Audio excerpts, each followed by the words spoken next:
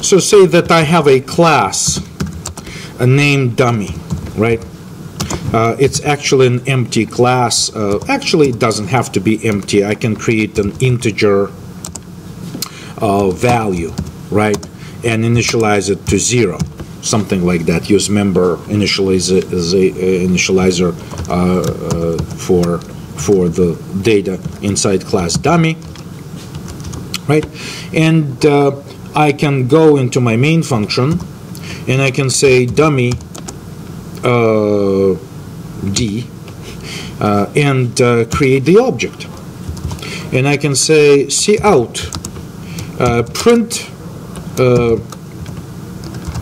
size of D is, and actually print how much memory this object D takes. Size of D. That's very easy to do, right? So I can type new line over here, and I can display what the size of D is. So I'm expecting that my integer on my platform, I don't know, it's probably 4 bytes long, so I wouldn't be surprised if the size of D isn't the same as the size of integer. So let me build this.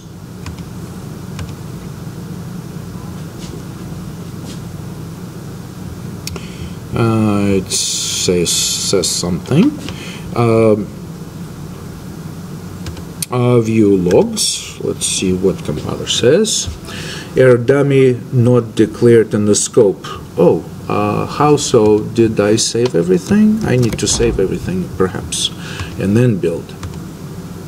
Okay, so just needed to save everything. So let's just run this. Debug, run. Okay, and so this is not a big surprise, like I said.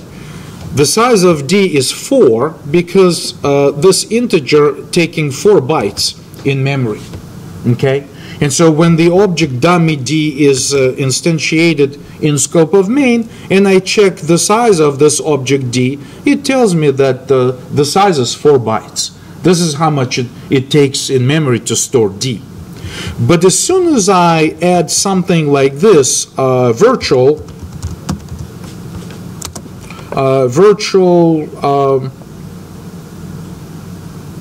VF, virtual function,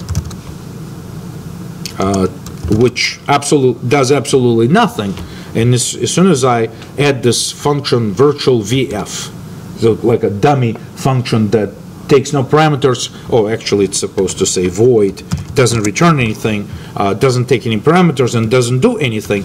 But as soon as I add a virtual function to the dummy class, and if I build this, oh, I'm still running it, so I need to stop running my program. And then I can go build, right? And if I run this again, right? All of a sudden, the size of dummy changed to 8, double the size. It's because as soon as I did this, as soon as I added a virtual function to the dummy class,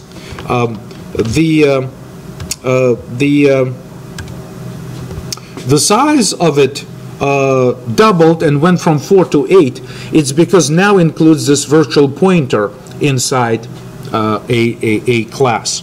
And what happens is that the virtual pointer points to the virtual table of addresses of functions for the type circle or dummy or rectangle, right? And this V table, right? V table. And then the V table actually tells the compiler where is the actual location of function get area. So this is how it's done. So when we say in our program,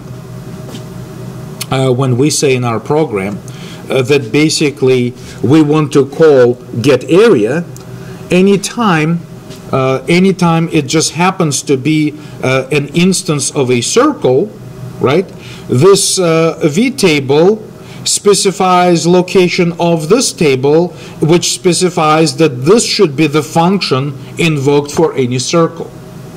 And when we call get area for the rectangle, the compiler makes it look at a VTable pointer, find the VTable, and realize that the actual function that needs to be called is a rectangle get area, because this so this is additional layer of indirection.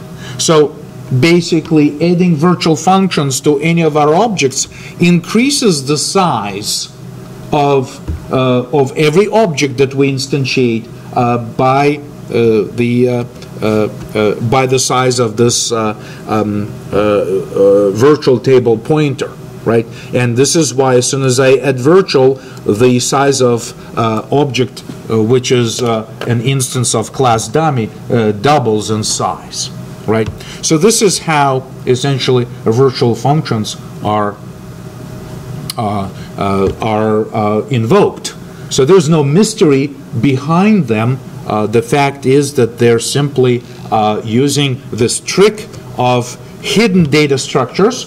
As programmers, we don't get access to virtual tables, virtual pointers, but they're part of the executable file, right? So, and in fact, in Java, all methods which are part of your classes are virtual functions. So therefore, in Java, by default, every object gets the hidden virtual pointer, this VPTR, which is pointer to virtual function table, which specifies where the location of that method is. So this is how it works.